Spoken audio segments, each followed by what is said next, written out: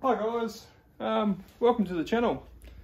So today we're going to be reviewing the Giantz AC/DC TIG 250 TIG. If you guys like these videos, don't forget to like and subscribe, leave me a comment, and yeah, we'll get stuck into it.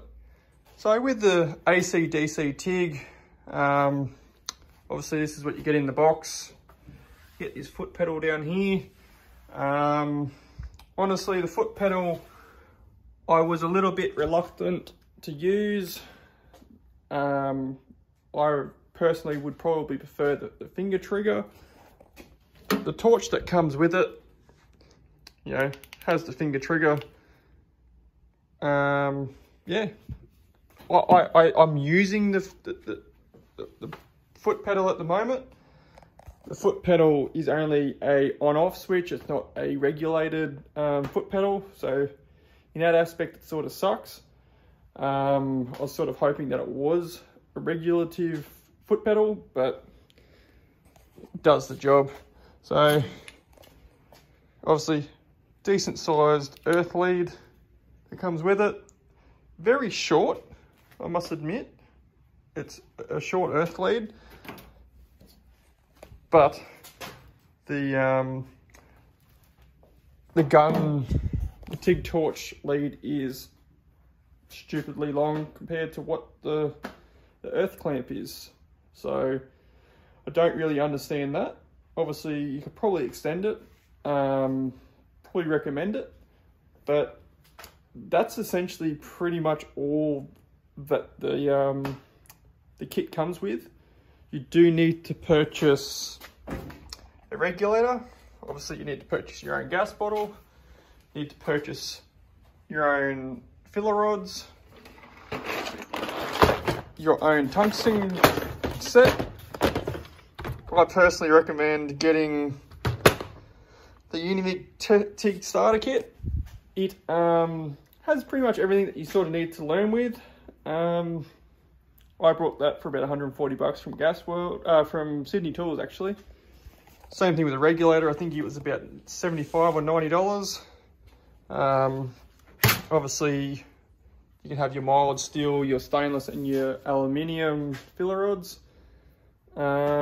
Just depends on obviously what you're going to be using. If you're obviously learning, I highly recommend using the DC setting for mild steel first. It actually is quite easy. Just got to remember your earth goes into the negative, positive goes into your torch. When you're using for mild steel only on DC, if you're changing to AC, you need to switch it back to the earth in the positive and the negative for the torch. Otherwise, yeah, turns in the shit. That's obviously a bit of mild steel exhaust pipe. I'm learning. Obviously, it's an entry level kit for $700 or whatever the kit cost me, plus obviously your consumables. So I think all in all, you're probably looking around about $1,000 to have everything that you need to get start TIG welding. But I've just whipped up this little tungsten holder, just out of mild steel. It's great practice. I highly recommend getting some practice on the TIG. Obviously anyone can use a MIG welder, but TIG, obviously everyone wants to be able to lay those dimes. So I'll insert a little clip here.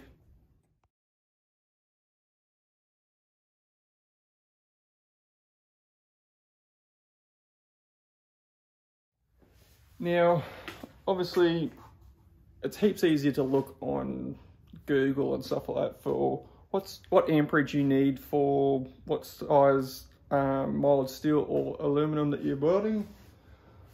I generally just keep it between 90 and 135 amps, depending on what I'm welding. Obviously, thinner the metal, obviously less amperage you want. But that all comes with a feel of what the machine's doing. Also, regulator sit at around between 10 and 15 CFH. seems to be fine for me. If you are just someone in your backyard like I am, if you do have a wooden bench, I do recommend just going to Bunnings or something and just grabbing a little sheet of flat steel. That obviously just prevents you from burning the crap out of your bench, and obviously gives you a decent size earth clamp. But other than that, guys, I highly recommend the machine. Definitely works really well. And yeah, if you guys like the video, don't forget to like and subscribe, leave me a comment, and yeah, get stuck into this TIG welding.